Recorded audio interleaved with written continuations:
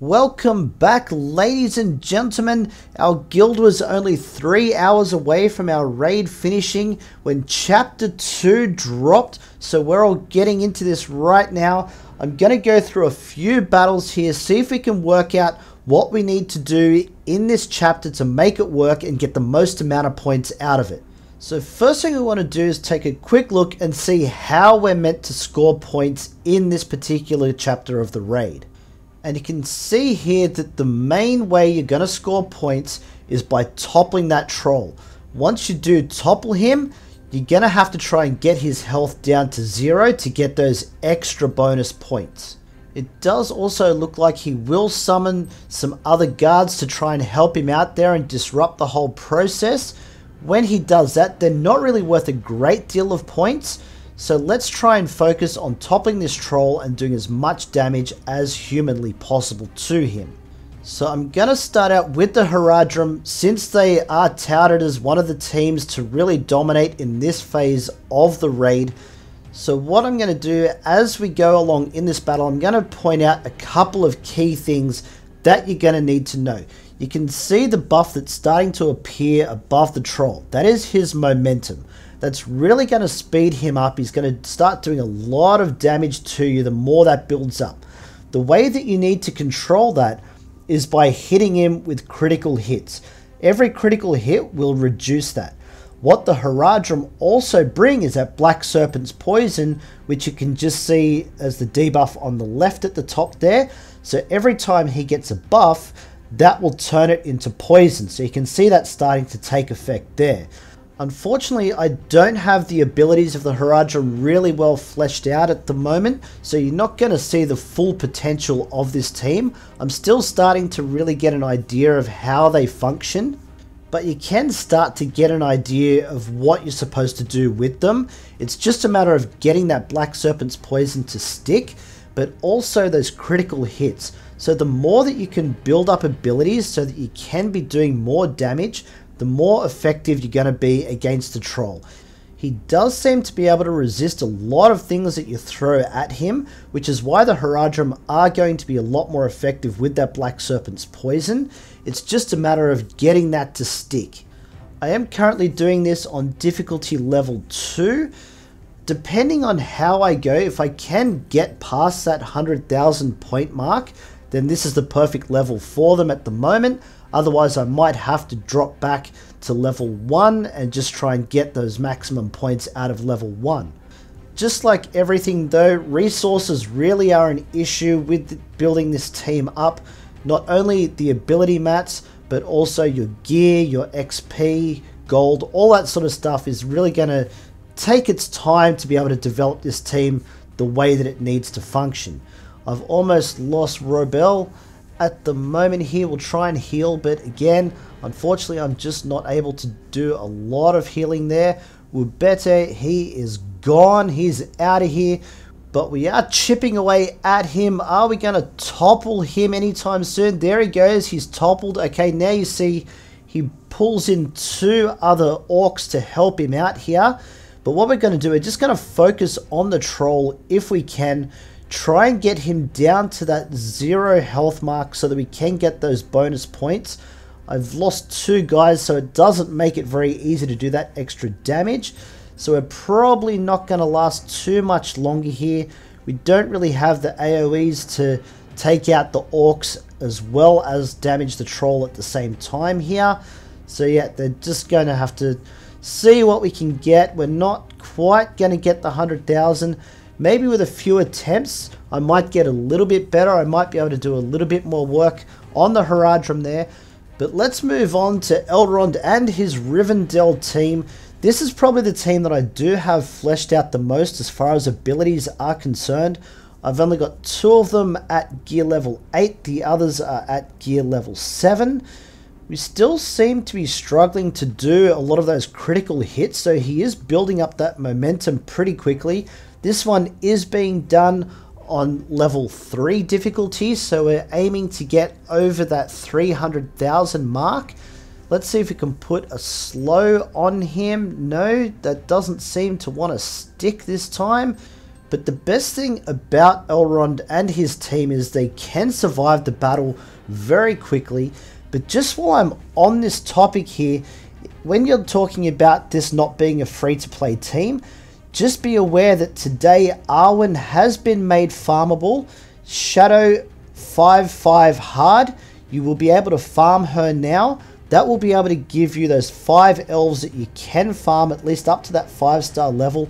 Hopefully Elrond will return soon. I would assume that given Arwen is now farmable, that Elladan won't be too far behind, and probably on a similar hard node that's going to take a while to be able to farm. But that's great news for all the free-to-play players out there. You can get Elrond ready, and that way when that event does drop, you'll be able to get Elrond unlocked for yourself, at least at 5 stars. If you have been farming the other elves, there's a good chance you will be able to get that 7-star Elrond on your first attempt, which is great for everybody. Okay, so we've nearly got this troll toppled by the looks of it. There we go, he is down. We've got the supports coming in here. I have saved some of the big shots so that way we can try and take him out while he is down. A couple of AoEs would have been great here to try and get those side orcs out nice and early, but we're just going to have to deal with them as we go. Lots of counterattacks happening there on those orcs, which is great to see. We're just going to top up our health a little bit here because when he wakes up, he's going to start doing a lot of damage. And it looks like one of those side orcs does have a taunt, which is really, really annoying. Arwen was just one move too late there to be able to cleanse that off him. But at least we can focus directly on the troll now. We're going to try and get that slow to take effect. No, he resisted it again. That is unfortunate because I do have that move maxed out. So that would slow him for 2 turns. Now look at that massive amount of damage that this troll is just going to do. It's going to be very difficult to knock him down a second time. So if you don't get those bonus points on the first attempt, you're going to really struggle to get another crack at him when he gets knocked down. But we're going to try anyways.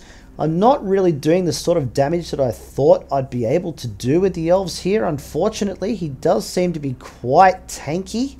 But what I do want you guys to try and do is try out those higher difficulty levels, especially when it comes to the team that you do have fleshed out the most, because you want to try and beat that 300,000 mark. So try and do difficulty level 3. It's going to benefit you as far as your personal rewards are concerned. It's going to be better for your guild. You're going to be able to beat those chapters a lot faster the more points that you can put on the board. And the best thing is, if it doesn't work out so great, you can always just drop back to that previous level, try again, and you can just put whatever you can put on the board for the level that you can work at. Looks like I'm going to top out here somewhere between 275 and 280,000. Not a bad first attempt, but I do think that I can do a little bit better if I can eliminate him while he is down. That taunting orc is just the wrong random orc to show up at the time. But that looks to be about it for that run. 275. I know I can do better than that. I'm not going to bank those points. I'm going to run the Road to Rivendell team. Now, this is only Chapter 1. I don't have these guys very well built up at all, so you're not going to see the best out of them. What I would suggest is with Strider's AoE, make sure you save that for when you get those other orcs that show up when you topple the troll, just to try and take them out a little bit faster. You really want to focus all your attention on the troll there. If you have put a lot of effort into these guys, I still think they're going to be pretty effective on Chapter 2 as they were in Chapter 1. So if you're really looking for a free-to-play light side team to invest in, this is 100% the team that you should be looking at, because you're going to be able to use them very well in the arena. You're going to be able to use them in both of these first 2 chapters for the raid. And look at this, I'm actually looking like I am going to get that health down to 0. He does wake up straight away, but you get those bonus points. Not sure if I will be able to knock him down again. As you've seen in the past couple of runs, he does get very, very tough after you topple him that first time. We still have those orcs on the side that we've got to deal with, which is just going to make it a little bit tougher here. Like I said, I don't really have a lot invested in their abilities, so I'm not going to be doing a huge amount of damage. But on difficulty 1, it doesn't look like it's really going to make that much difference. You should be able to deal with them easy enough if you have to. Some of the other teams that might work pretty well, obviously you've got Bolg with his Misty Mountains team. Even the Goblins might be decent in this chapter of the raid, but I think Isengard, Mordor even, because Mordor can do a bit of AoE damage as well, so they'd be able to deal with those extra orcs that do show up there. But some of those teams are really good at the critical damage, and they do have a lot of debuffs that they can put on the troll to try and rein him in just a little bit. So if you do have those teams built up, let me know in the comments below how you went with some of your teams. What kind of results were you getting on different difficulties? How well have you got those teams fleshed out? Just so we can get a little bit more of an understanding of what works and what doesn't. I have actually toppled him a second time here, which is really good, but unfortunately I've lost most of the team, so it's not really going to help too much. I don't know that I'll be able to finish him off here. He's going to wake up, he's going to destroy me, but the good thing is that I did get a fair way through. If I had have been able to topple him and defeat him again, just that little bit more survivability on those hobbits would have been a little bit better. But definitely make sure that you're building up that Road to Rivendell team. It's going to serve you well all through this game. But that's it for this one, guys. Don't forget, like and sub. You know the deal. We've got plenty more Heroes of Middle-earth coming your way. Don't miss out, and we'll catch you in the next one.